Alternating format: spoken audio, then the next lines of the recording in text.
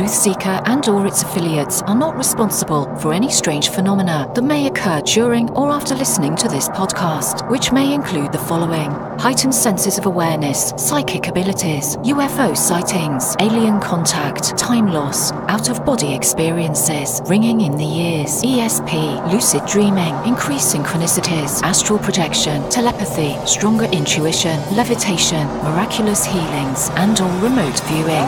Please be advised to listen at your own discretion.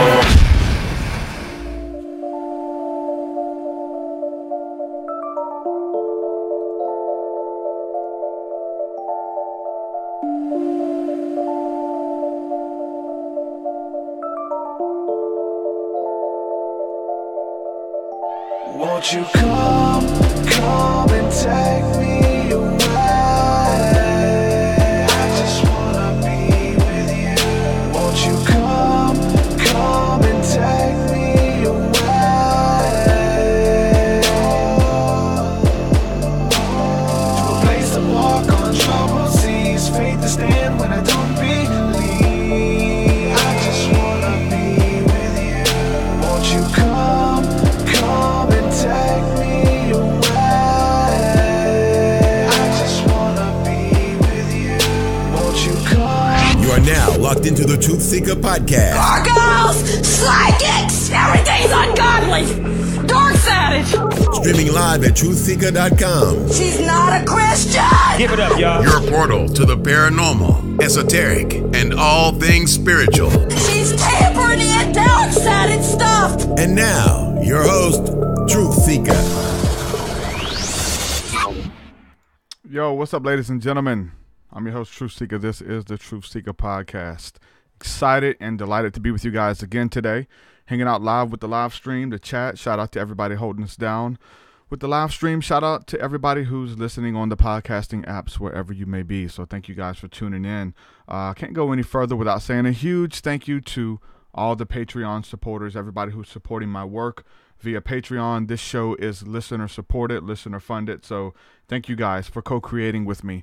I want to give a shout out to some of the latest patrons within the last week or two here. So quick shout out to some of the new patrons here. We got Matthew Kalana, Travis Sabin. Thank you guys for coming on. Michael, Experiencing God. Thank you. Richie, Renitha, and Andrew. Thank you guys for coming on, believing in the work, supporting the show. If you'd like to support, head on over to patreon.com/TruthSeekah. There you get access to my entire discography. All of my work is available over there. Over 200 plus songs. You get access to our Thursday night School of the Mystic sessions, our Sunday morning seer class, and a whole bunch of other cool things that we're rolling out as well. Patreon.com/TruthSeekah. Head on over there, check that out. You also get some really cool discount codes for the website. We got a bunch of t-shirts and merch and stuff like that. So if you want to head on over there, check that stuff out. Working hard, bringing content. We got some guided meditations that are also available too. Make sure you check that stuff out as well. So without further ado, I'm going to go ahead and bring on my guest for today, Lauren Walsh. Lauren, welcome to the TruthSeekah podcast. How are you, my friend? Hey, I'm doing well. Thank you for having me. Oh, good stuff. And I know you've been making an impact with your work, reaching a lot of women across the globe, essentially. Connecting, over 85 countries, was it, on your website, of empowering women, women's circles, meditations, healing wounds and traumas and things like that, just bringing restoration to the women. So I'm excited to kind of get into your work and what led you to that a little bit today. So again, welcome to the podcast. Great. Thank you. Let's just start just giving like an overview of what you bring to the table, what you're currently doing, and then we'll kind of get into what got you into that work. Okay. Well, what I'm currently doing is I run a business called Global Sisterhood that is a platform for rising women to discover themselves and also discover community. And so we have over 10,000 women's circles that have happened on our platform in the past 3 years, and I believe over 90 countries at this point. And women, we provide resources and tools every new moon, along with the astrology and the zodiac, and also rituals and exercises for women to gather so that they have transformational content to really dive into themselves in a safe container with each other. And we provide a lot of free resources as well as membership programs and things like that for women who want to go deeper. That's awesome. Mm-hmm. There's a bunch of questions even in that, but what kind of got you into that? Because you're talking about dealing with trauma, releasing wounds and healing and things like that. What kind of got you into this work? Well, my personal journey of healing is what got me into this work. So I'm very passionate about healing wounds of the feminine in men and women in society. I'm very passionate about that. I believe the imbalance of masculine and feminine is pretty much the fundamental reason our world is out of balance. So as a young girl, I experienced what many people experience, and that was abuse and judgment and all sorts of patterns that led to destruction, like addiction and different things like this. And from that experience, I felt very alone and very lost and also very jaded, very angry and very judgmental, which you see is rampant in our society, is a lot of judgment, right? And I lived that. I had a lot of judgment of people. And I went seeking for guidance. I went seeking truth like you. And I found myself in the Amazon rainforest. And there I was able to connect with nature. I was able to feel the presence of something deeper and truer. And I was able to see in the reflection of the indigenous women there a presence and a femininity that wasn't filled with pleasantries or should-bes or expectation. It was just raw, and it was real, and it was untamed, and it definitely changed my life meeting these women. And this aspect of my heart awoke, and I decided I was going to go seeking for transformation and healing. And I began going on that journey for multiple years. And on that journey of healing myself, women would show up and I'd be like, this is what I'm doing for myself. This is how I'm healing. And I'm just share my story and share what I was learning. And I would see the impact that it made through authenticity and through vulnerability. And my journey became just very clear. It was just to help women grow. And it led me to Global Sisterhood. That's awesome. Finding that healing in the Amazon. So was there any medicine used at all?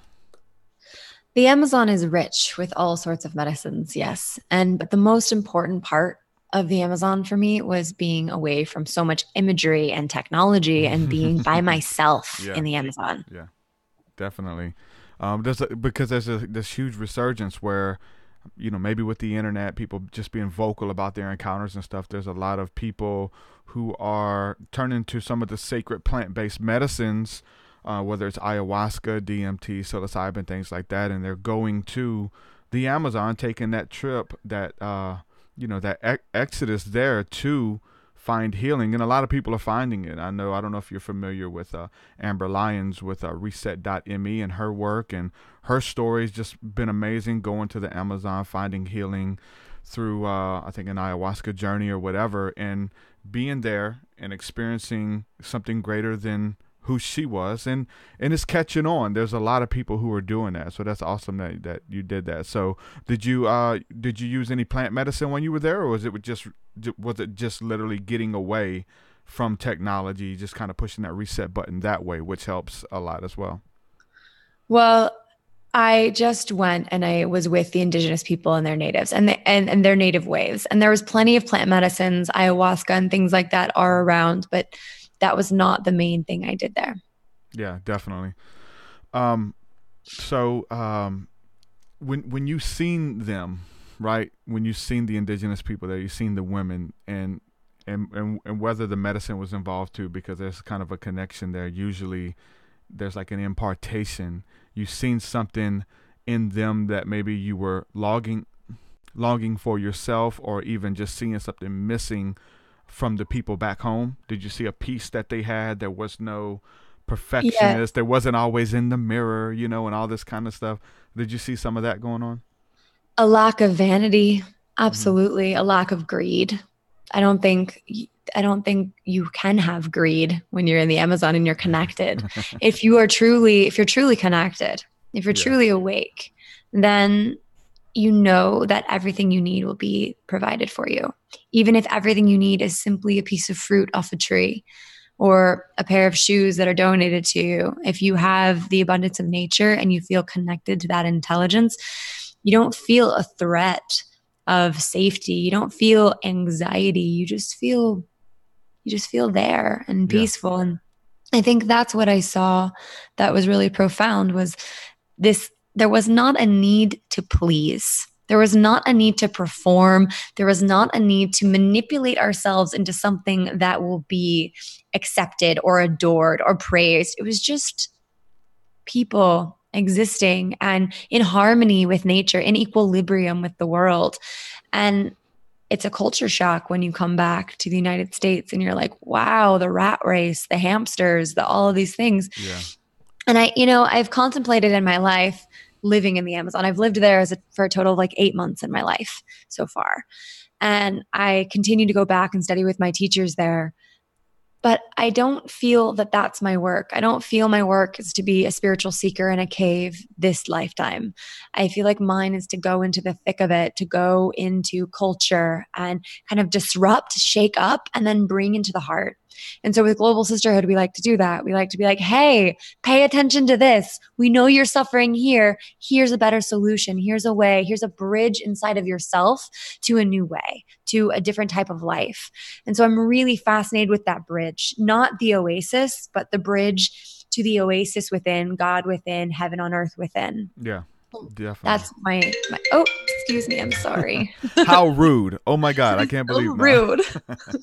So you've kind of found a way to do that, right? So, whatever spiritual experience it is or freedom that you find, there's an authority that you have, like this way of kind of recreating it. Like, okay, I found how to recreate that. And you don't have to get everybody on a plane and take them to the Amazon. There's a portal there of like, whether it's just getting in through meditation, mindfulness, because we know that's what the medicine communicates is mindfulness, be present in the moment, focused on, who you really are versus the plastic and the makeup and the clothing and all of that kind of stuff, or who we've been told or what we have to be, the essence of who we truly are. And there's ways to tap into that, no matter where you are. And a lot of it is getting back into nature to do that, putting your feet on the ground, taking your shoes off, literally putting your feet on the ground through meditation, through prayers, through chanting, all of these type of things. So are you doing that? Is that kind of like what you did? You went there,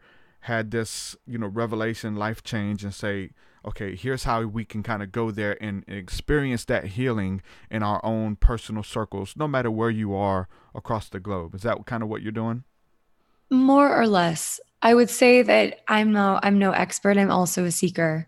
And so what I have noticed, and one of the things that was really impactful for me when I was in the Amazon, is how ritualized life is, how taking leaves or taking a branch or existing within nature, there's a ritual component that creates that mindfulness. It creates that intentional living. And so having ritual. So a lot of what we do with Global Sisterhood is we do new moon rituals. So women gather around the new moon and we give them content to do that, because women together, first of all, you wouldn't know this because I doubt you've ever been in a circle of women, but like a circle of women in ritual and in prayer and meditation is magical. It's something that is so powerful, so mysterious, so healing.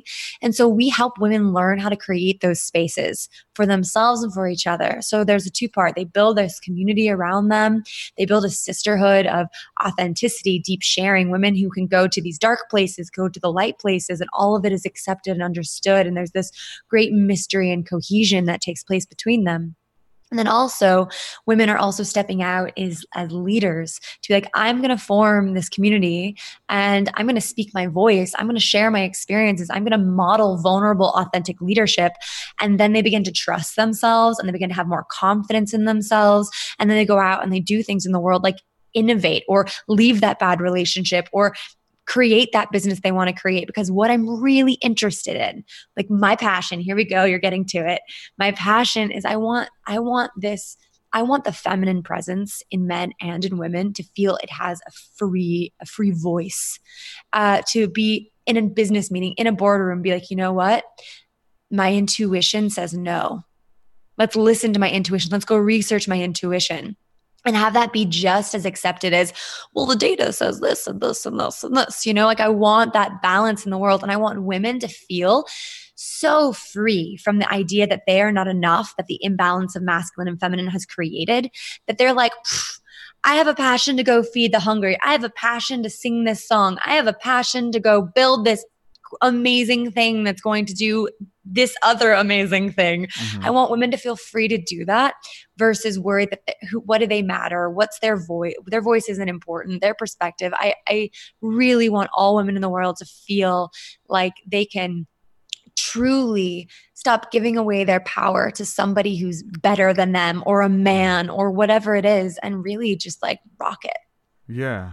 So let me I want to try to, unpack this a little bit. So you would say like the masculine side is the more strength, determined will, and then the feminine aspect of would essentially be the opposite, right? Because the two have to coexist. Would be being more sensitive, more caring, more honoring, and so there needs to be this place where we come together within not just women and men, but within the individual to kind of be more sensitive, be more spiritual, compassionate. It's okay to cry. It's okay to do these type of things in both male and female, right? So is that kind of what it means to kind of merge the two a little bit? I'm pretty sure it's very deep, and that's just scratching the surface. I think that's a great explanation, although I think we're redefining what masculine and feminine even is. Mm-hmm. And I can't say I'm the expert at that because it's uncharted territory, really. Yeah. But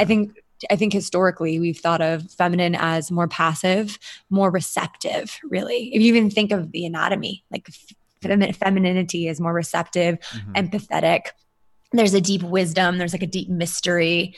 And then the masculine is like everything that can be seen, tangible, productivity, building, force to move forward, while there's like this like the feminine is more like the incubation and the creativity, right?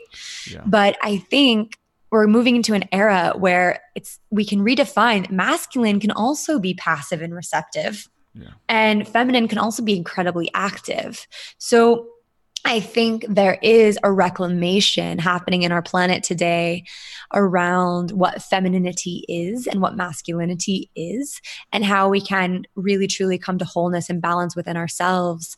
And I think it starts with, it's definitely already started. The rise of these women's movements, Me Too, these kinds of things, women unleashing these stories that they felt ashamed to even share. Yeah. And then we were all astounded, but not surprised by the sheer number of women who have had these stories of abuse. And then you have this whole like side of manhood being like, wow, did I do something perhaps that made a woman feel that way? I never meant to. Mm-hmm. But then there's this kind of division and this kind of war, and I really want to heal that division and heal that war, because it's not a man's fault. It's not like, let's say there's a man who is 30 years old, and in his 20s, he got drunk and he raped a girl. And that is something that is not okay. But at the same time, did he have a chance? You know what I mean? And the way our society has created masculinity, right? Has told men how they're supposed to be. They're supposed to be shut down, emotional. They have all this responsibility, and then introduce porn culture and things like that. Mm-hmm. And he gets traumatized at a very young age with that, potentially. Yeah. And then he tries to fall in love with a girl. He falls in love with a girl. He gets rejected. All these self-confidence issues happen, and he gets drunk, and all his friends are talking this smack, and he does something, and it desperately hurts somebody else, but it also hurts him. Yet we've been in this society where that stuff's not been talked about. And we see right now that the femininity, women are the victims. But I don't see it like that. I see it as men and women are both victims. And I think that the oppressor is just as oppressed, but in a polar way spiritually. And I think that to heal the masculine and feminine wound, we have to really take a compassionate lens at what men have been through as well, and what women have been through, and really seek to understand and change the system from within by the way we're doing business, the way we're running our governments, and also the way we're raising our children. That's awesome. Do you think, talking about, it's almost like this perfect person, right? Somebody who's well-rounded on both sides versus unbalanced, and they're just too strong, or they're too in their emotions. They're emotional, they're crying all the time. There's an unbalance there. So if we're looking at this perfectly rounded person, spiritual and productive, able to make things happen, right? I think that's a well-rounded person, a little bit on both sides. Do you think that the ancient civilizations, that there was a person or people like this, that they were more balanced, like we got away from that? I don't know. You hear stories like that with like Atlanteans and things like that. Yeah. I would love to believe that, but I'm not sure. I can't say for sure. I do believe there have been very balanced spiritual masters that have incarnated. Yeah. I think Christ, Buddha, all of these types of avatars are that for sure, teachers. And then many disciples have probably made it to that. Mm-hmm. I think that is something we can all aspire to be. I think that there's a lot of ideas on what perfect balance mean. And you see a lot of it in like Instagram culture and things like that, like the 10 keys to being like the perfect da da da da. And it's just like, it's an individual thing. What is balance? What is wholeness? What is your spiritual truth? And I believe there can be many truths within the whole one truth, and they can be truths that are polar. And how do we then reconcile the polarities of, like, for instance, here's another polarity back to this example I said around the rape. It's a really extreme example, but I'm passionate about this example. Mm-hmm. There's the victim who goes through excruciating pain. And then there's the drunk boy who maybe shuts down completely emotionally from it and forgets it, or maybe he goes through a lot of guilt. Who knows what he experiences, right? There's this totally different experience there. How do you reconcile that, right? So there's the victim and there's the perpetrator, but actually on the same end, there's truths there. There's two truths that make each person innocent on some level, because each crime or each crime and each thing you experience comes from something that is the same. Does that make sense? Yeah. And it's usually what we're talking about a little bit is, dealing with the wounds and the trauma, like going back to figuring out what that is to kind of fix it, to undo it. Even generational, and a lot of this is generational stuff that your parents did, stuff that your grandparents did. Your grandparents, I come out of a line of people, my brother, my uncles, my cousins. It was normal to put their hands on their spouse, to slap their wife. If she said something out of line, to slap them, to grab. And I came up seeing this and being, a kid at hangouts at people's houses and parties, and they would do it in front of people, and it was okay. And they would ask me to help them, and I'm a little kid, and I see this, and I have compassion and empathy, because when you see it happen, it's not right, but it happened all the time. But there's nothing I could do then to help them. I started seeing myself kind of gravitating towards that, and I did it one time early in my relationship as a teenager with my wife. Now, when I was a teenager, I put my hands on her once, and I felt really bad. But I could see that, like, that it was like an option. It's something that was just kind of, on that path. And I had to take a stance. I had to get healing. I had to renounce all of their BS that just kind of overflows, like looking at things like it's normal. And we have to, and that's just one, that's something that kind of like physically manifests, and you can see, oh, that's bad, don't do that. But there's so much stuff within the little boy, the fatherless person, you know what I'm saying? All of these things that just kind of stack up to kind of what makes that okay.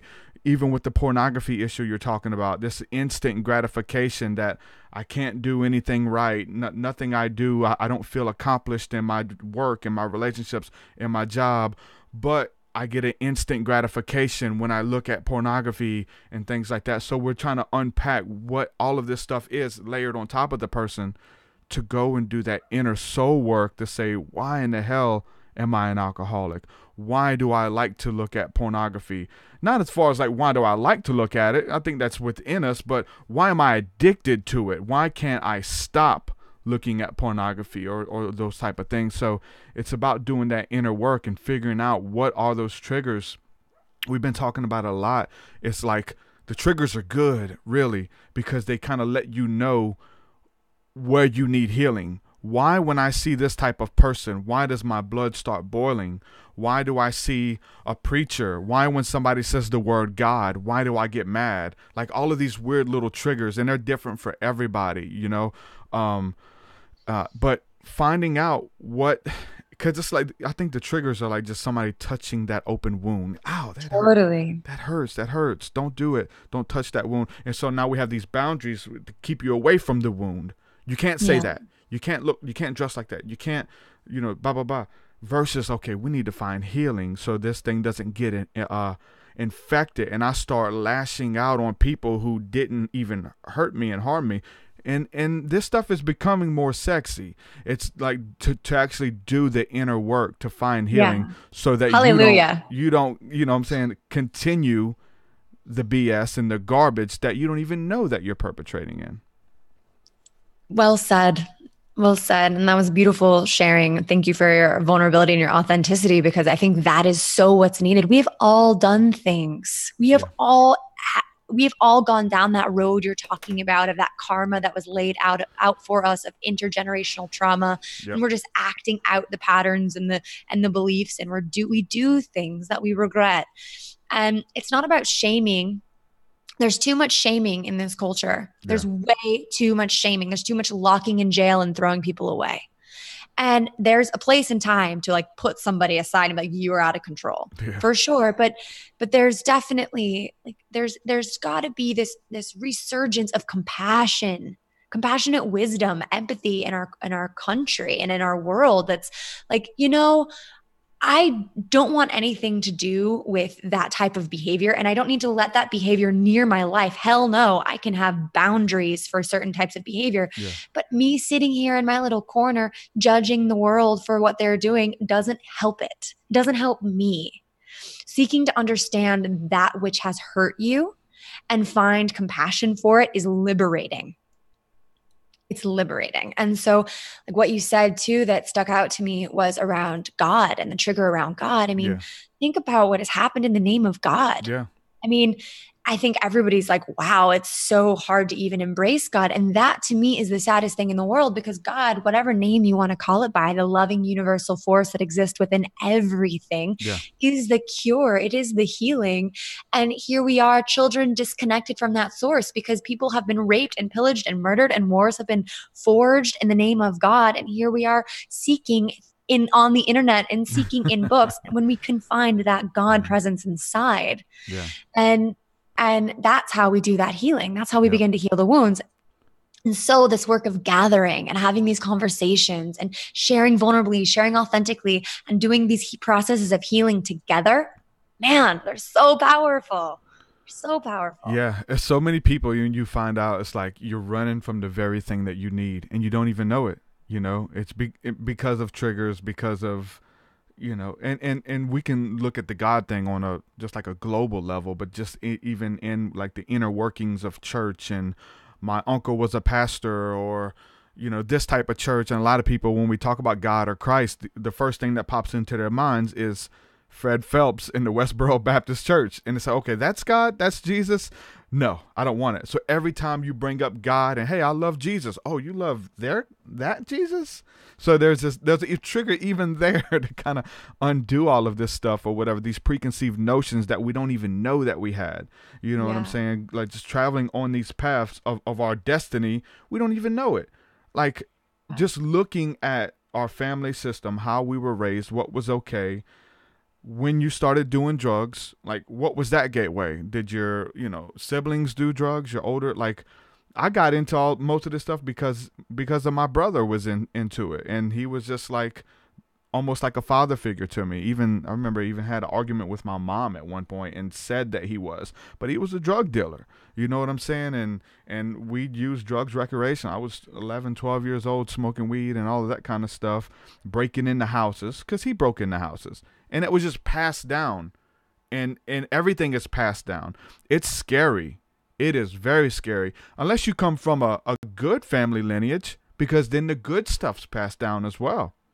But if you come from a broken system, you start inheriting things. My sister is a spitting image of my mom. And it's like the jobs, the men, everything. And a lot of it's bad. A lot of it's the bad. She has a lot of good stuff that's passed down too. But a lot of the negative stuff, and that's kind of like the default. I think we're all on, that's the default switch until you become conscious and say, hold on. I need to get down to the root of these problems and figure out why I can't keep a job. Why am all of these things. And really, it's, I counsel people. We do one-on-one sessions. We talk about generational curses and those type of things and how to break them and how to stop them. It's a hell of a process, but it can be done. And there is freedom and there is hope. Yeah. And that's the beautiful thing.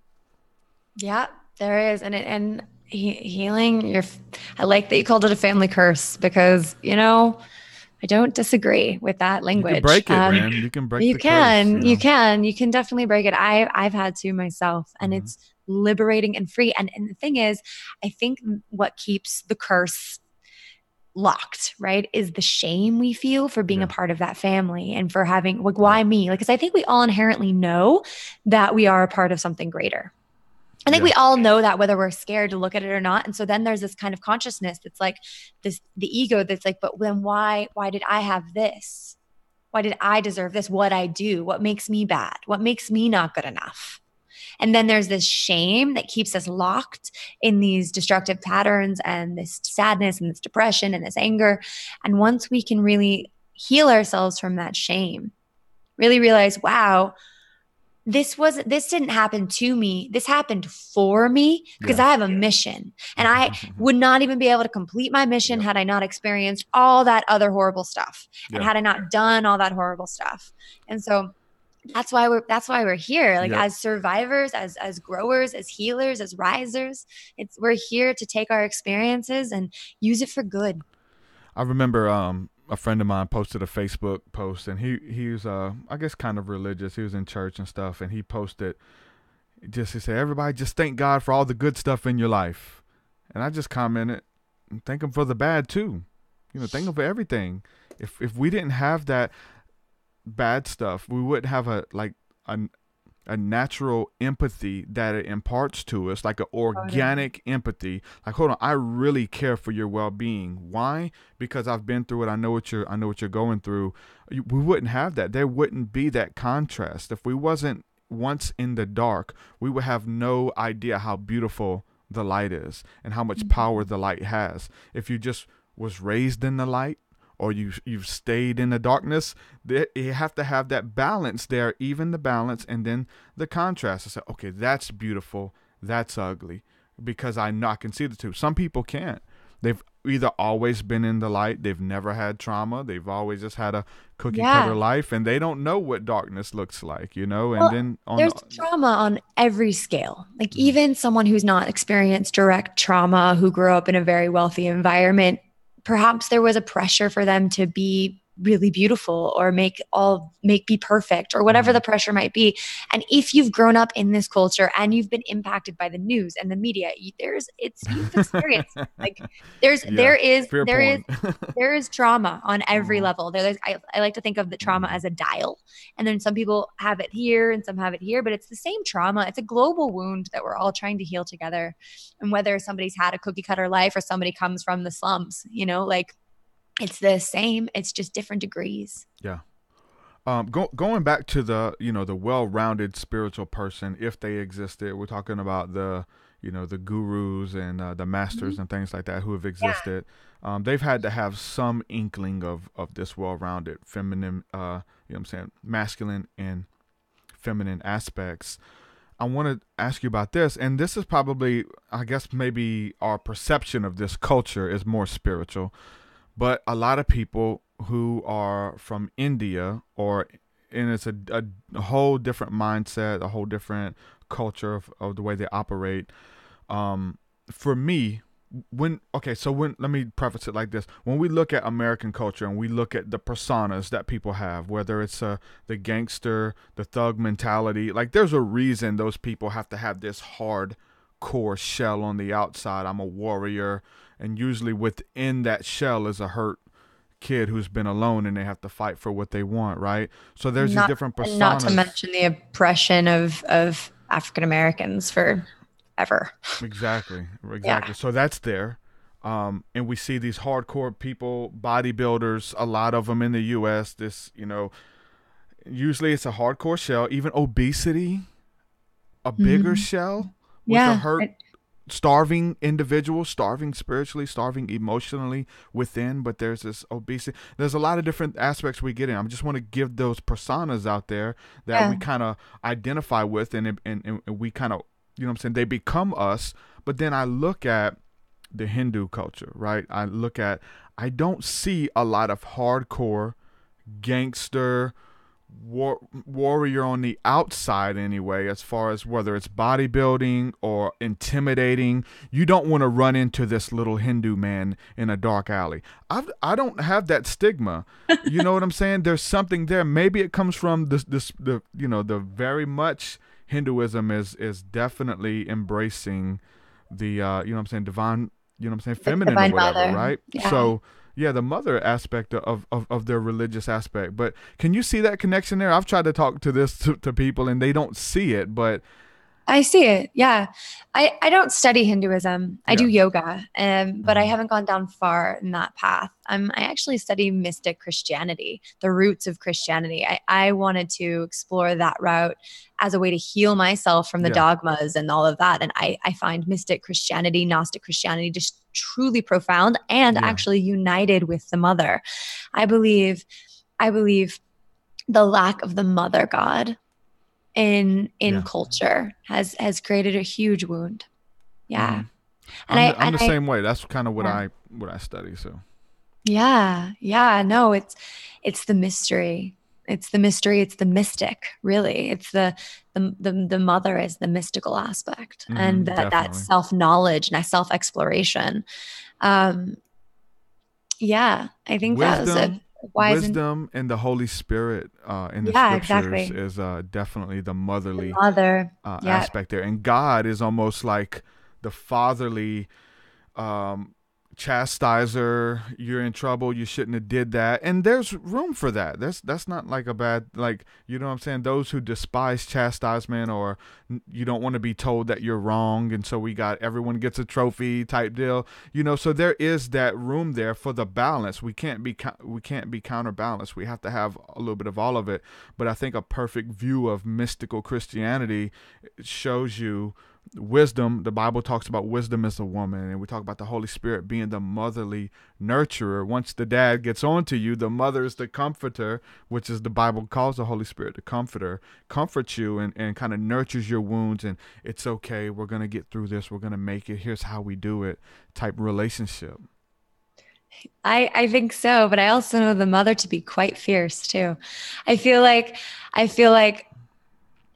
there is a stigma around punishment, and because we hear about this, like, God-fearing, like the justice bringer, right? And to me, I've had an experience in my life where I was like, oh my God, how the hell do I get through this? It was so painful. It was after I'd already had an awakening and I'd been doing my work for several years, and I had a spiritual, like, reconciliation with a very deep shadow aspect of myself that was huge and hard and scary and lasted about 8 months.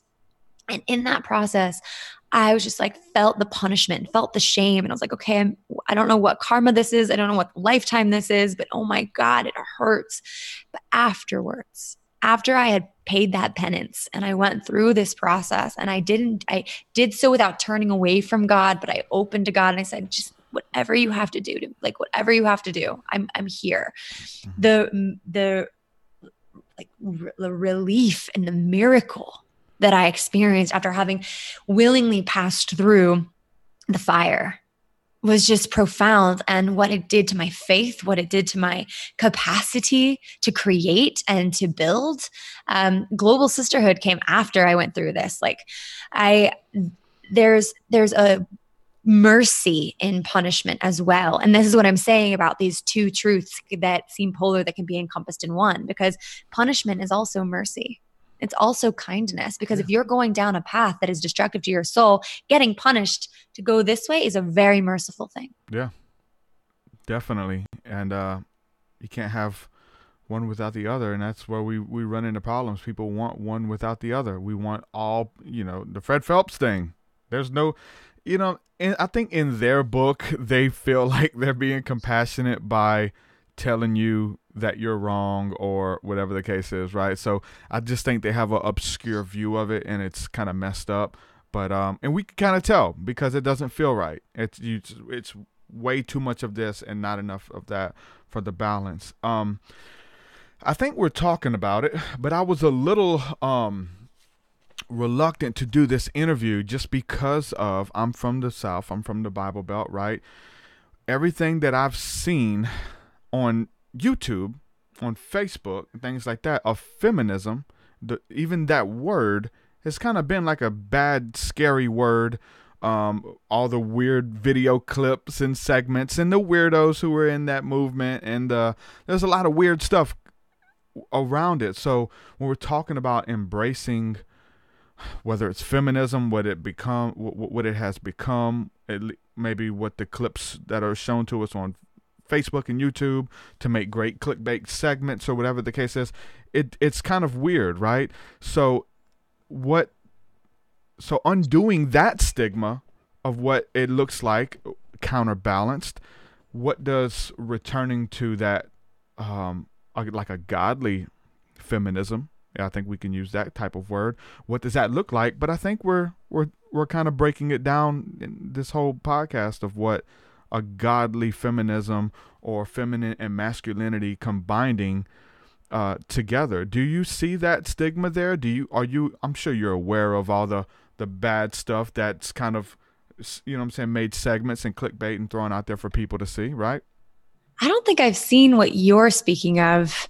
But well, I'll say this. Well, usually it's like the whole social justice warrior, the purple hair feminist, screaming. I haven't seen it. You've never seen that? That's No. all I've seen. That's the thing. So I've never seen that. But I can say that a part of healing trauma, and we have to admit that women have been the most oppressed population, period. Colored women worse than white women. And that's just true. And like I said, I believe, and this is a radical belief that some people might not agree with, that the oppressor is just as oppressed in the spiritual level. That's why I think it's a collective wound. That's why I'm passionate about bringing compassion to men. However, just facts, just numbers, women have been oppressed in society and physically for a long time. And so in that trauma of women healing that trauma, one of the first steps of healing trauma is rage. Mm-hmm. And women are unleashing their rage right now. And I'm sure it's scary. And I'm sure in some cases it's like feels like an attack and arrows through the heart of men. And I have compassion for that. But I know that rage myself. Yeah. I went through a phase of hating and mistrusting men.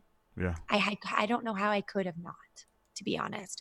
But then I saw something when I went to the UN. I had forgiven men for a while, but I went to the UN, to the Commission of the Status of Women, to learn about the truth about women. And the numbers are astounding, what is really happening. But I saw this panel around sex trafficking, and there was a man there who was a reformed sex trafficker. And he shipped women off in cages. Like, this is what his life was like.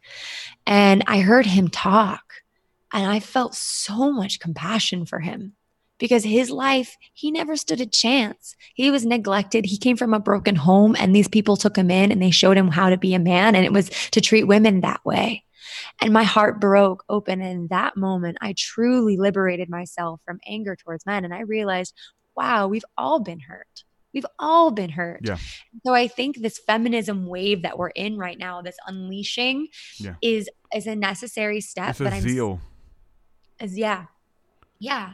And I feel like though what I'm trying to bring with global sisterhood is the step after the forgiveness. Yeah. The forgiveness and then the understanding. Yeah. And though when a woman unleashes her rage, I help her, I hold her, I validate. And this is what I can give men advice to do: validate that rage, but also help her have some, we all have to take our personal accountability for our life and our journeys here. And victimhood is something that can be addicting. And not to say that there should not be given very deep respect and space for a victim to truly go through that process of like healing and whatever anger comes out. But then there comes a point where, for her sake or for his sake, forgiveness has to happen. And so I want to just make a shout out to men right now who are feeling really burned and confused about their masculinity. And I want to just say, keep going, stay strong. We're going to work all of this out. We're going to figure it out. And, God bless you for doing your inner work. And please have patience with women as they heal right now and they find their voice and they find their power and they let go of all of this they've been carrying as well. Yeah. So I think what would, especially coming from like the Christian mystic aspect, you would be able to know that the Bible talks about that we don't fight against flesh and blood. Like, your battle is not against that woman, your battle is not against that man, but against powers and principalities in heavenly places, which are strongholds in our mind, in our hearts, traumas, things that we're carrying that are not our godly image, that we were created in perfection. There's these other identities that we've kind of taken because of trauma, because of things that have happened to us and things like that. So we understand that it's not a battle of flesh and blood and get mad at these people and these people marching. It's something spiritual that's happened to them. And a lot of times when those people lash out, or they're just a lot louder than everyone else, is because they've been, we would say, set free from something that you have no idea what they've been through. You just see what they look like. And this is the way that they know to express it. So I would say, like, just weird stuff, like from a man's perspective who, I guess you want to say more masculine or whatever, but we see things like some of the toxic feminism or whatever, or the purple hair social justice warriors who are louder. There's a stigma. There's a meme there. They've become memes, probably just because of the people who are added on my friends list. Like, I have a little bit of everybody, so I see a little bit of everything, and some of that stuff gets through. But even like the, the armpit hair movement of growing your armpit hair out and dyeing it. These are just a couple of examples. Free the nip, letting your breast show or whatever the case is. These different things, because you feel like you're making a stance from something that you've been oppressed from. And these are just ways that it's showing there in feminism or whatever. But it happens everywhere. Like when you've been told that, let's just throw an example out there, that if you're a Christian, you can't drink alcohol.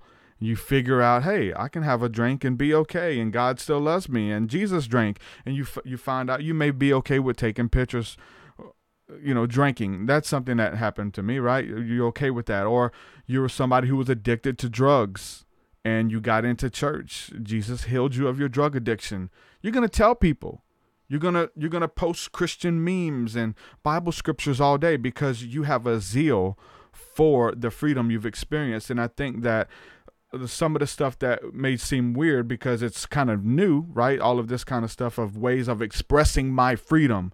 Let me show you. They don't have Bible verses to share, but they have these other ways of expression to let you know that, look, I don't care about your judgments. I don't care that you don't understand, but I'm free of something that has held me down for years. And there's just different ways that it's organically coming out of new ways to express yourself, new ways to, because we haven't dealt with that. There is no like model of how you cope and how do you express your freedom. Now we're having these conversations. You have meetups and groups, and now it's becoming a part of the culture. The internet is definitely helping it. The podcasts and things like that is getting this information out. It's a natural progress that's happening. Mm-hmm. Mm-hmm. I know that was a mouthful, but it's it's cool. It's an People are celebrating, man. Yeah, they're celebrating. No matter what was holding them down. I don't care what it was, whether it's alcoholism or, told that you can't be gay or whatever the case is. Now you're going to be flamboyantly gay. I think that's where that comes from. Oh, I can't be gay? Watch. Let me show you. You know what I'm saying? These type of things, man. Yeah. No, I think it's a really special and unique time. I think the times are a bit chaotic, to be honest. But I think in that chaos, we're all just kind of like blah blah blah, trying to figure it out. And Definitely. I'm one of them. Yeah. I'm doing my best to figure it out. I'm doing my best to stay open-hearted and composed. And sometimes I misstep. I'm going to misstep in trying to express who I freely am. I'm going to misstep and I might get judged. I might step on people's toes, but yeah, definitely. Never on purpose. Yep.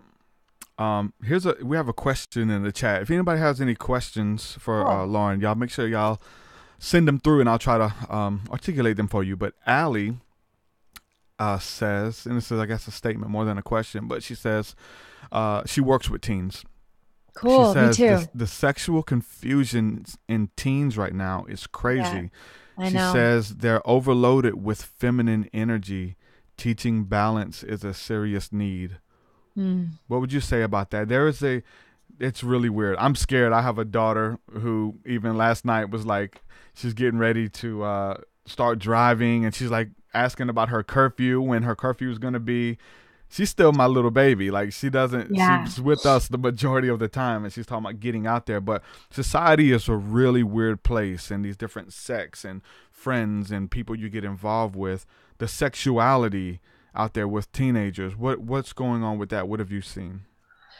Well, man, I was a teenage girl but it's different now though, right? Yeah, it is. I work with teenage girls too. And are we speaking of girls and boys? Because I know that there's sexual identity things that are very confused with gender as well, because of the strict gender roles. There's a lot of becoming one gender, not wanting to choose one. Yep. All of that's happening.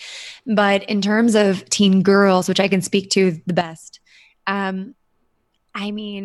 even Disney is promoting hypersexuality. Like when I was a young girl, values, my value was put on how I looked. I was never called smart. I was never called all these other things, but I was always told I was pretty. I was always pretty. And so man, that's what you needed to hear. Man, did I focus on being pretty. And when I wasn't pretty, I was jealous. Or when somebody was more pretty than me, I competed, I compared.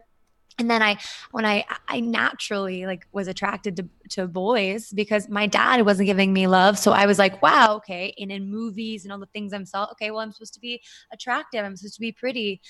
And so I have a teen sister circle program and we talk about all that stuff. Talk about it. Talk about sex, talk about the pressures. If we think they're too young for it, they know what's going on. They know it. They already do. Try to act like they don't. Yeah. Yeah. Yeah. And everybody, it's so crazy, man. And that's cool that you can, because I didn't know, even my idea, I'm glad we had this conversation because, and not just me, but I'm pretty sure a lot of people in my audience had this idea that just like you're talking about this hyper-sexualization of children in Disney and all over the place. I mean, what's his name? Desmond, the little kid Desmond. Have you seen what's been going on with him?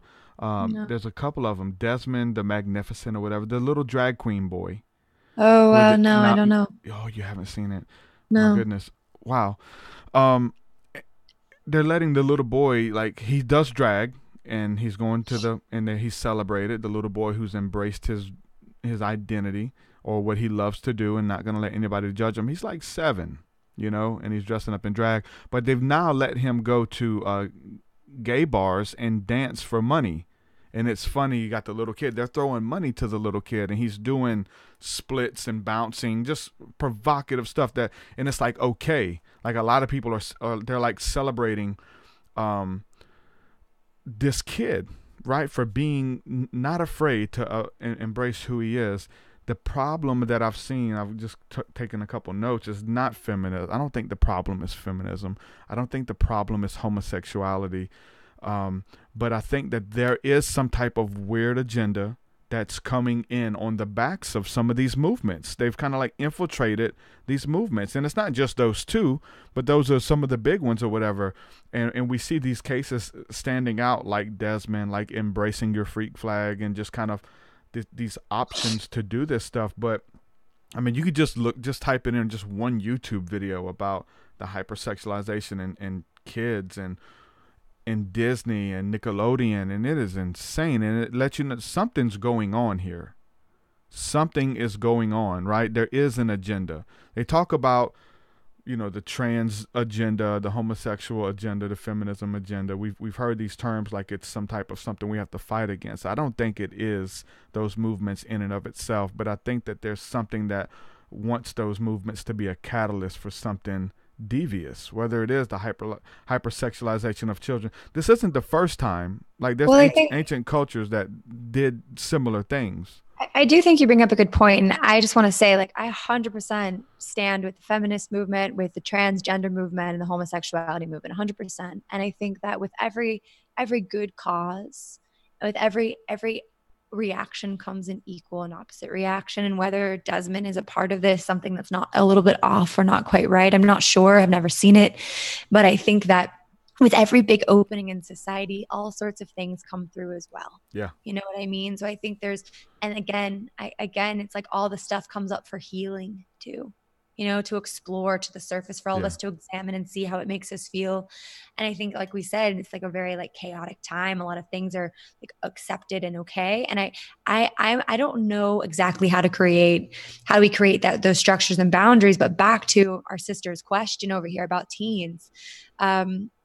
I think it's really important to teach emotional intelligence and self-worth and boundaries, and also what sexual power actually truly is. It's not sex in this like lower vibration to just connect and be sexy and touch bodies and have pleasure. It's the most powerful force on earth.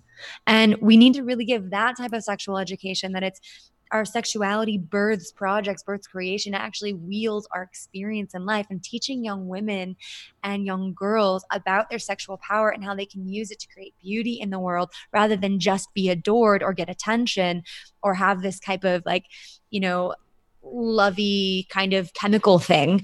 I think that is a really unique conversation that we should be having with boys and girls. Yeah, we're forced to have these conversations. It's the conversation's being held without you, so you can either be a part of it or not. You know, YouTube, which we're streaming live on YouTube right now. There's just so much stuff out there, and your kids are being taught, like they're being trained and they're being groomed, and certain things are okay and stuff. Times are different. Do you think that it's getting better though? Definitely with freedom, and we're advancing. I do. You think everything is getting better? I think it's a really cool time to be alive. Is it both though? Right? I mean, some things are worse, but then some things are better. I mean, the worst stuff, like the nasty stuff that comes to the surface, was always underneath, and it's just like a pimple being popped. I know that's a gross analogy, but it's like, you know, the dark always coexists with the light, and it's this merging dance that's not about eradicating the dark. It's about bringing it into union and balance. And that is a great mystery that I can't fully understand. And that is a great mystery that I'm seeking to learn. Yeah. And that's all I know. Yeah. Times are changing. Technology is huge. You know, the spread of information, knowledge with the internet, or misinformation, disinformation, or negative agendas that are spread as well, you know, people groups and things that have been promoted as an option out there now.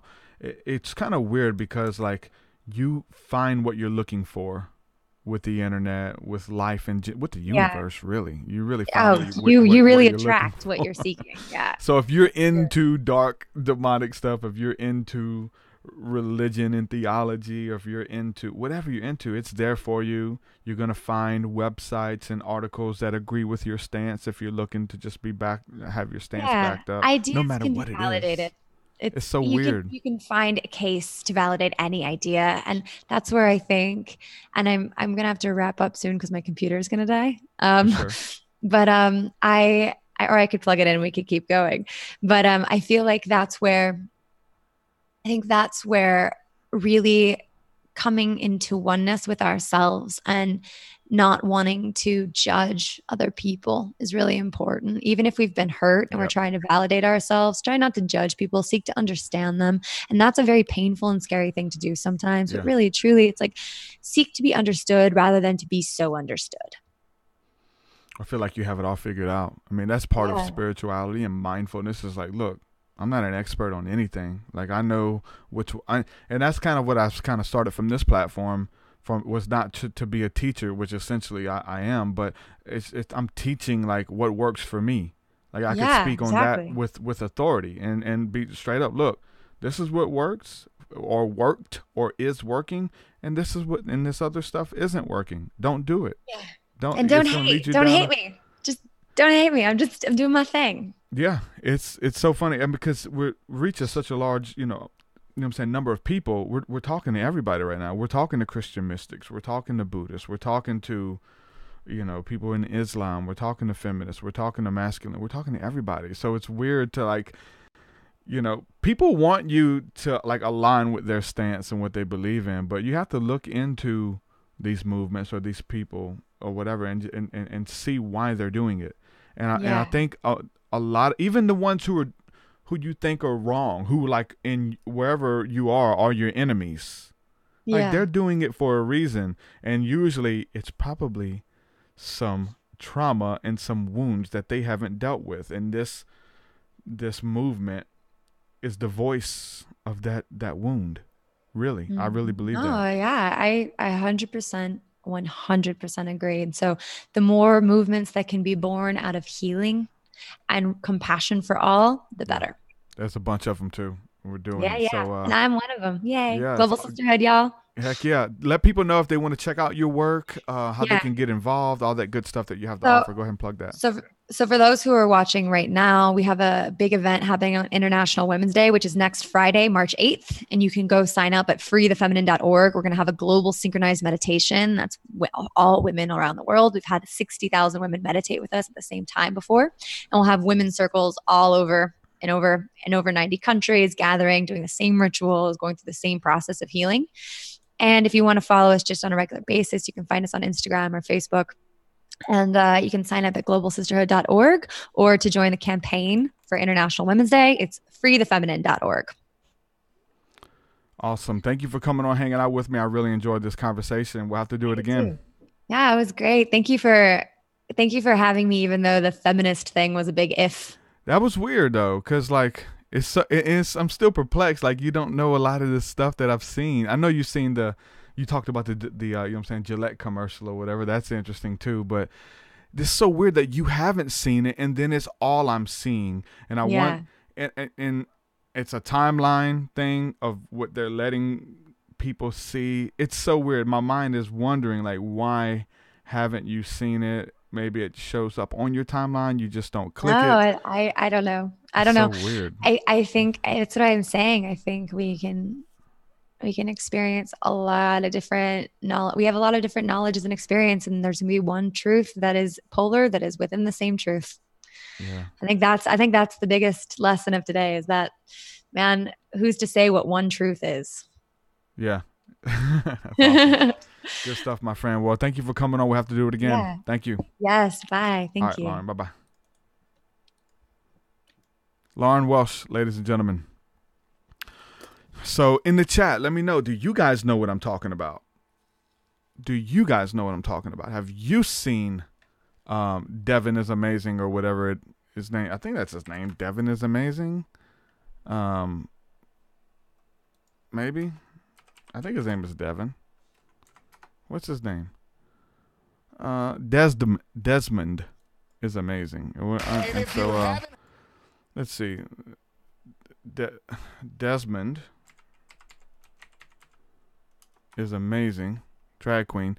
You know, there was videos of him dressed up like so this is a little boy. Okay, he's 11 years old now. And he's a drag queen kid, drag queen kid. He's a drag kid. And he's paraded. He's applauded for being brave. He's a brave soul. All of these things, for dressing up like a woman, and again, I don't know that this little boy is I don't think this little boy has an agenda. I think he's just being a little boy. But there's someone behind him creating these articles, pushing this stuff. They have an agenda. Again, I love homosexuals, transgenders, whatever. I love them. There's no animosity. And I don't think that they're evil. I don't, we have to have this conversation, and even from a Judeo-Christian perspective is, I guess, what I still hold to these beliefs or whatever. But I'm not against the homosexual. I'm not against the gay person. I'm not. But I feel like there's a greater agenda behind these movements that have kind of infiltrated them. Christianity as well.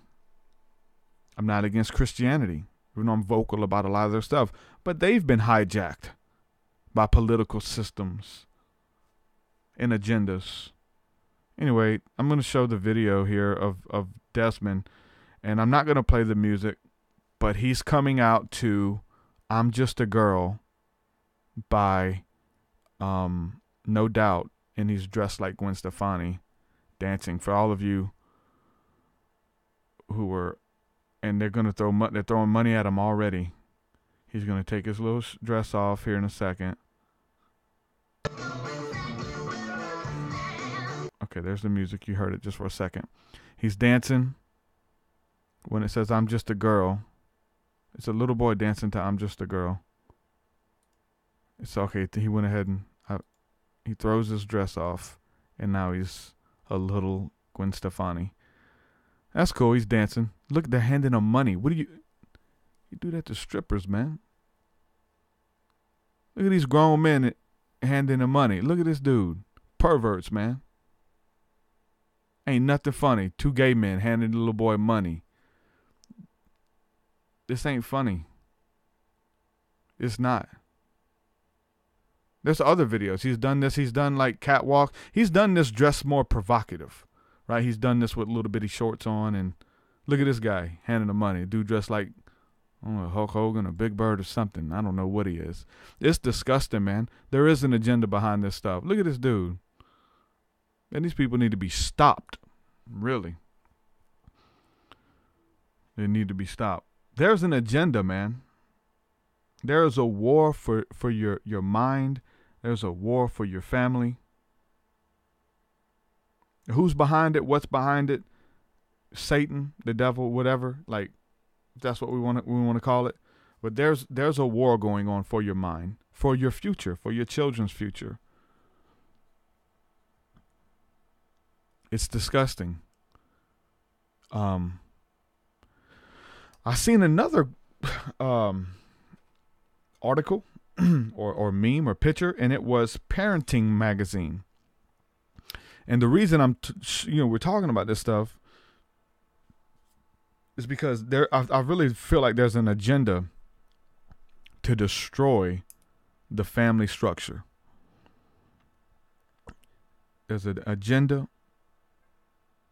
by evil people to destroy the family structure as we know it. And it's not, I don't think it's the homosexual's fault. I don't think it's the feminist fault. I don't think it's the Satanist's fault or whoever. But I think that these movements, which are, I believe a lot of these movements are organic and just. But I think that they've been hijacked. I think there's people funding them with ulterior motives, politically biased, to destroy the family structure. Parenting Magazine, the latest like 7 or 8 releases, right, of Parenting Magazine, all of them have been showcasing gay couples with children and single parents, the single mom, the gay dads, 7 or 8 issues. There is not an issue with a mom and dad together. If we look at what happened with black culture, they have removed the fathers out of the home. You get benefits, free money, and it has to deal with something, with it being a race thing, to get those benefits. It has to be. You get benefits if you remove the dad out. Now, the moms have to be mom and dad. There's a bunch of stuff going on with that. We can work the same job, make the same money, and go down to the same welfare office, and the African American gets approved and the white man gets sent away with nothing. When I lost my job, I tried to apply for benefits and things like that. I think they gave me $11 a month. They gave me $11 for groceries, for like food stamps or whatever. I tried it. I needed to see how I was going to make this work until I was able to transition to another job. $11. This is true. This is not opinion. Like, we know people who have the same jobs, who went down there together, make the same amount of income.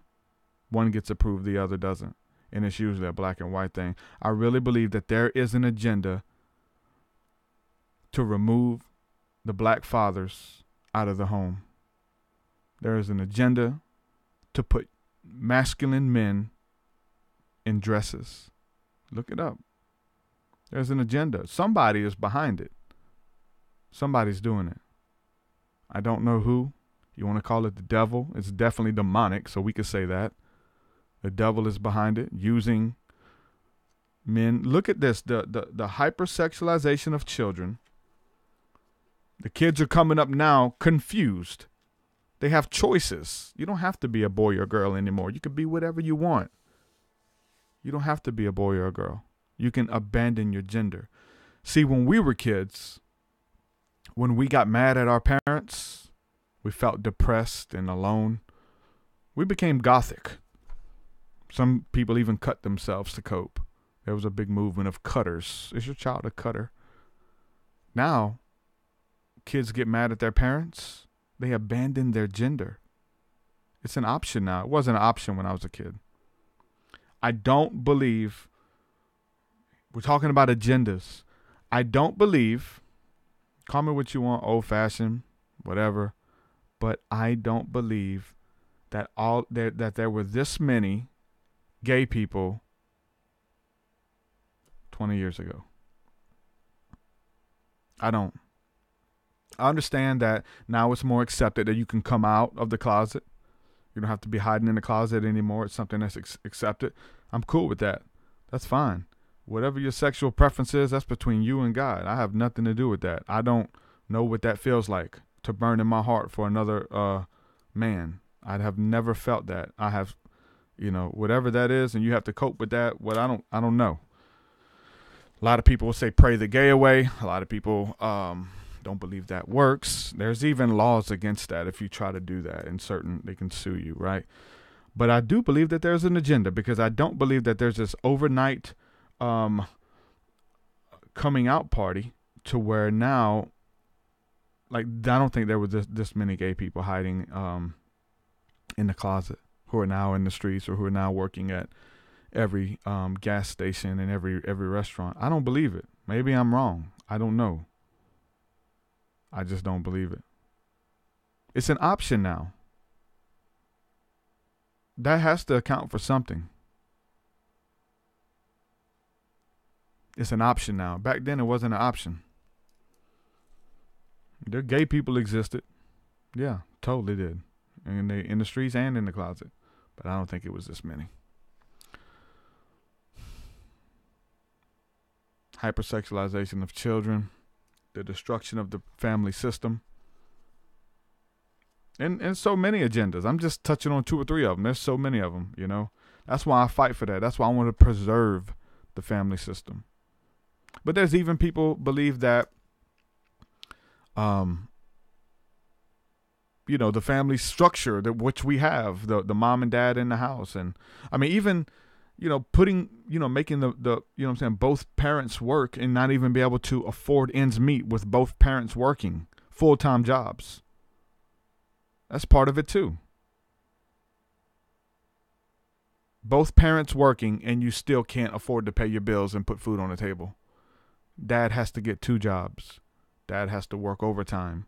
All of these things and not be able to provide basic necessities and basic needs. The old family structure system, the dad worked 1 job. Mom cared for the home, cared for the kids. They were taken care of. Everything was good. Now both of them have to be working. Both of them are tired and exhausted when they come home. And somebody's got to cook dinner. Somebody's got to clean the house. Somebody's got to take care of the children. I really feel like this is an agenda. And I don't blame gays. I don't blame transgenders. I don't blame feminists. Because I believe a lot of that outrage and that stuff is natural. Right? It's a natural movement. These people have been oppressed, right? But someone, probably old white men, have infiltrated these groups for political reasons, political positioning, power. I mean, why else would Hillary Clinton staunchly be against homosexuality? Staunchly. There's footage of her saying she'll never push it, never pass a bill, gay marriage, all that stuff. And then for the political campaign, then once the stuff's coming to light more, oh yes, and that became a part of their party, the leftists. Hey, this is something naturally happening. We have to get behind it. So then she's outspoken. Now she's campaigning for gay marriage and stuff like that. This shifting of political power. And Danny Guerrero says, yep, Obama did the same thing. Obama did it. Obama was cool. Obama was the hip-hop president. He had, Young Jeezy, Dwayne Wade, basketball players, LeBron James, Jay-Z, had all these people in the White House. He's shooting ball with them. I mean, he's one of the fellas. He's quoting Kanye West, and he's cool. He was the people person. Like, we all, like, he's the first black president. Shoot, come on. Everybody loved him until months before he was going to do his second term, months before, he passed all of that stuff. That was really weird. At the last minute, the bathroom thing, the gay marriage, all of that stuff. It was really weird how he snuck it in really fast at the very end. Totally weird. And there's an agenda. It's nothing to do with Obama. It wasn't. I don't think it was Obama's idea to do that. Let's say that. That's the agenda. And it's so funny. The right and the left are like, yeah, Trump is doing this, man. Trump is a businessman. Trump is a mouthpiece. He's a puppet. Obama is a mouthpiece, a puppet. All of these people are. You just put a righteous person. You can't vote the devil out of office. This is a dynasty. These people are bred to do this. They were born to rule. This is who they are.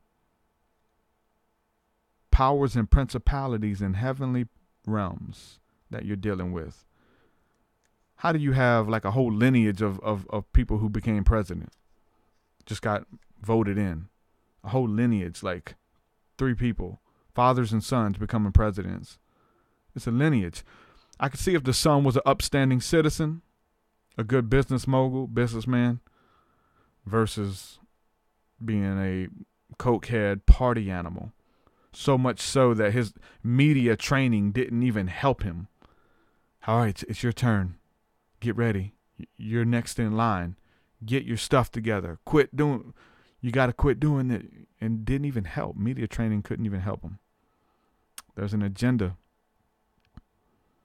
I don't think one video, one podcast, many of you guys have seen it. You've spent, a long time researching this stuff, and you've seen enough stuff to kind of convince you that something is going on. There is an agenda. I'm going to jump over here in the comment sections a little bit.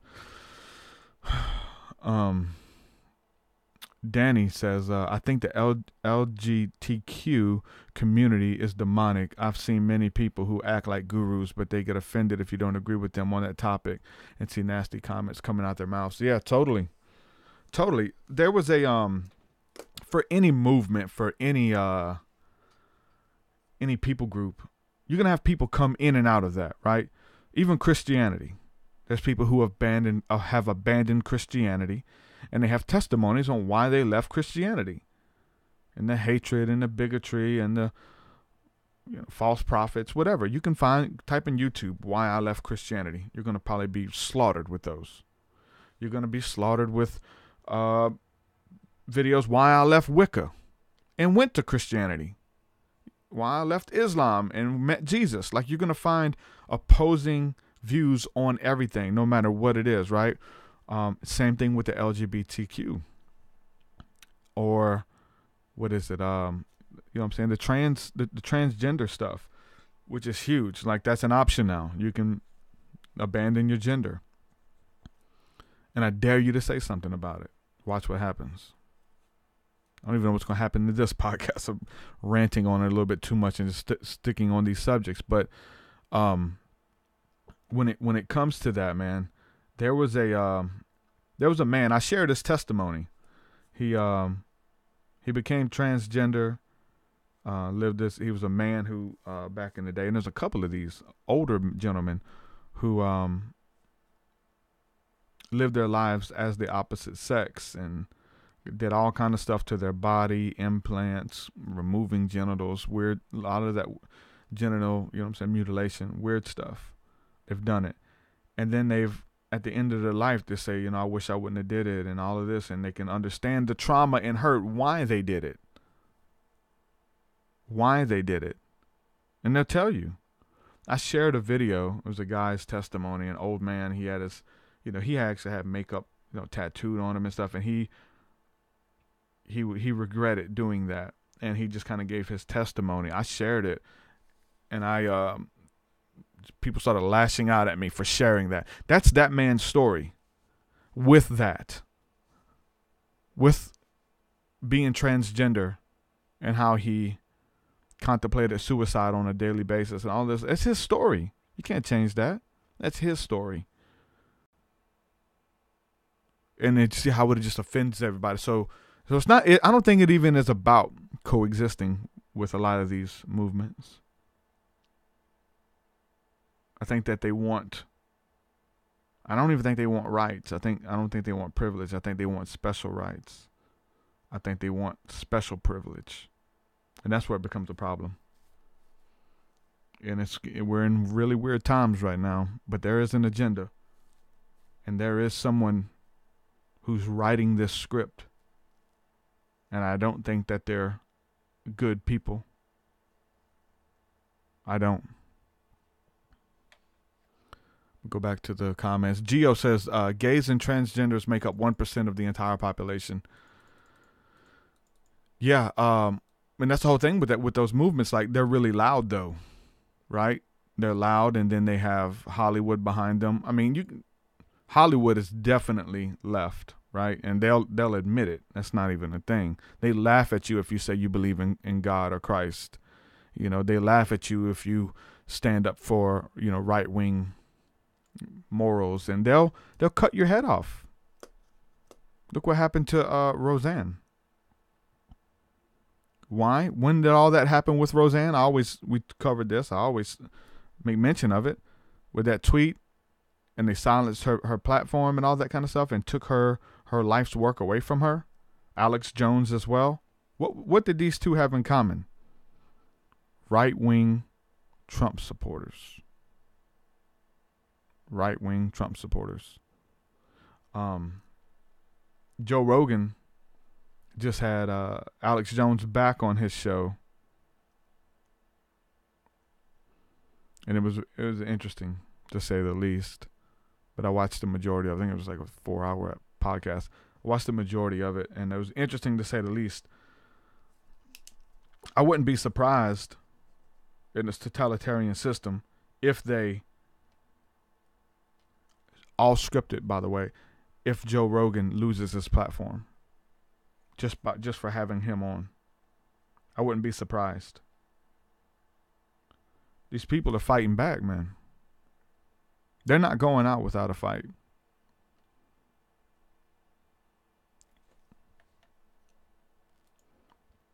All of this stuff, man. That's why I don't get in. I try not to get into this conversation too much because I've studied it. Like I know that there is these agendas. I know that there is these forces out there that are warring for your mind. And you'll be so overwhelmed and so freaked out and so scared of it, you become a hermit. I have friends who have done that. I have friends who are scared to buy anything because they think their tax money is going to, fund abortions and fund children, wars and things like that. So they don't even buy, sell, or trade because they think that God is going to hold them accountable for that. You can get so overwhelmed in some places. I think that it's good to understand who your enemy is. I think it's good to understand, and it's not people. I want to make that straight. It's not a people. It's not a gay person. It's not a transgender. It's not, you know what I'm saying? It's not a Christian. Those aren't your enemies. There's a power and a principality, a vibration that is behind that stuff, leading them. Good or bad. Good or bad. And you can tell by the fruit. What type of fruit is it producing in people? It is what it is. There's a reason why I don't talk about this. The scripture tells us to think about good things. If there be anything good, if there be anything good, true, noble, of good report, think on these things. Why?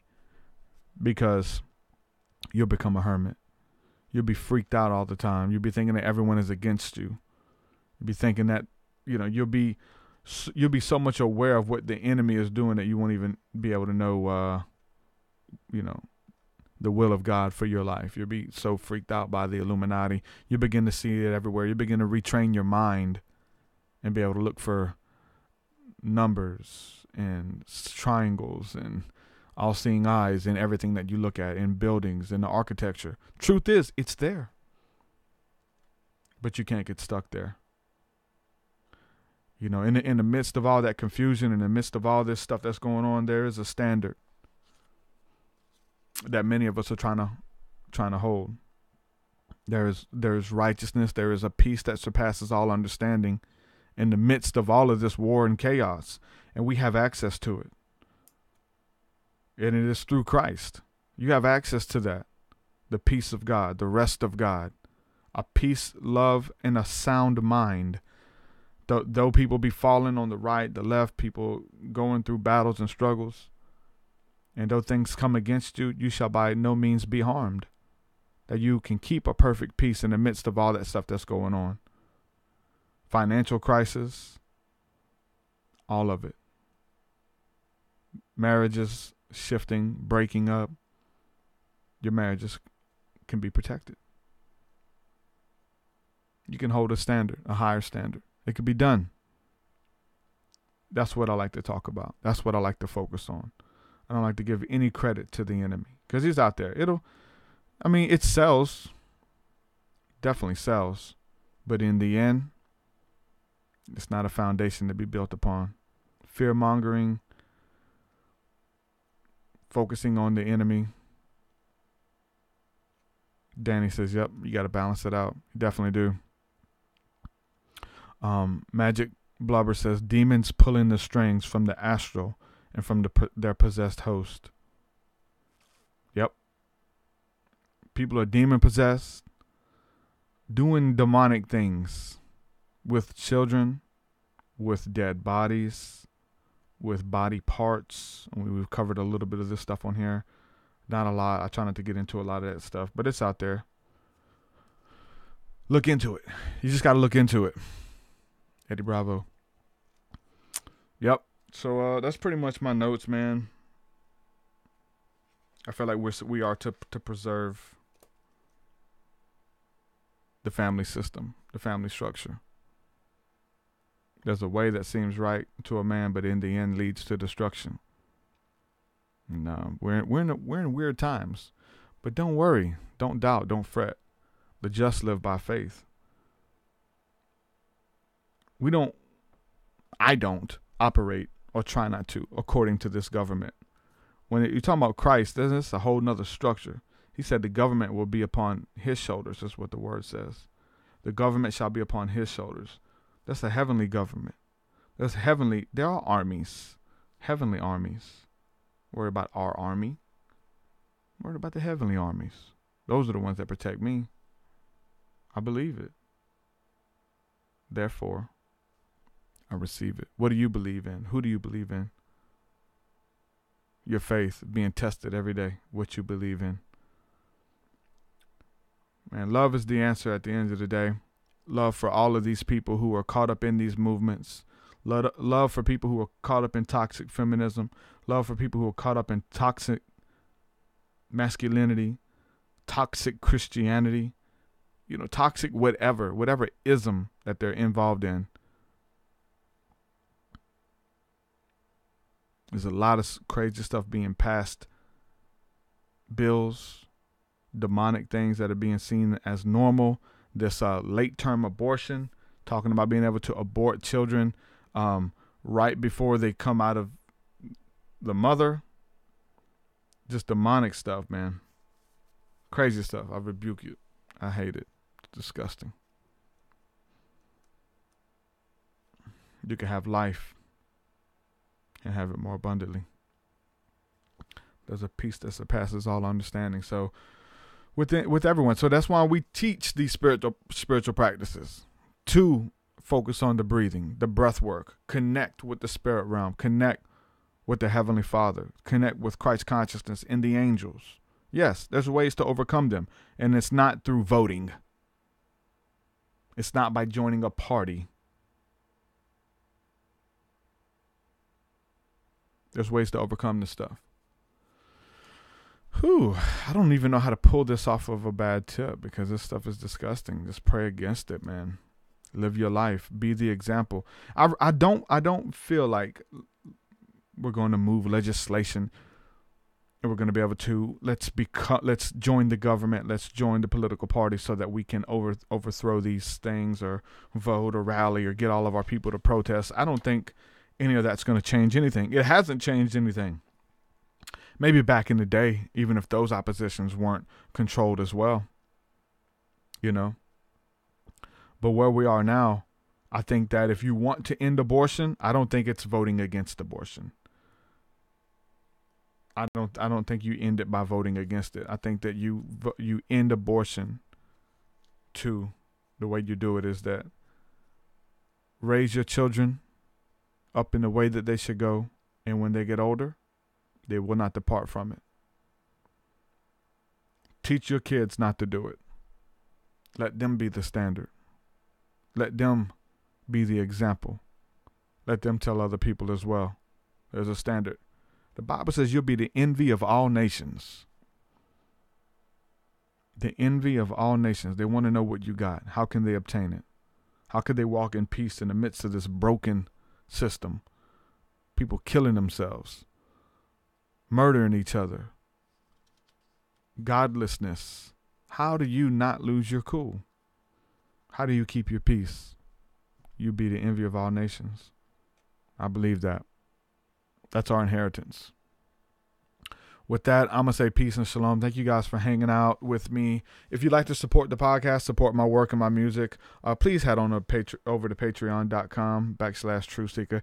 Any level of giving helps. I'm trying to make it very interactive. A lot of cool stuff. Music, podcasts, exclusive content that you get access to. School of the Mystics, which is something that we're doing tonight. It's an online video hangout where we talk about these subjects and get into prayer and get into some fellowship, really, just to let you know that you're not alone. So I really look forward to our Thursday night sessions, Sunday morning seer class that we're doing. You get access to that stuff via Patreon. So make sure y'all head over there, check that stuff out, and I would love to hang out with you, even in our personal Discord where we just try to do life together. So with that, I'm going to say peace and shalom, guys. Thank you for everything. Let's see. Yep.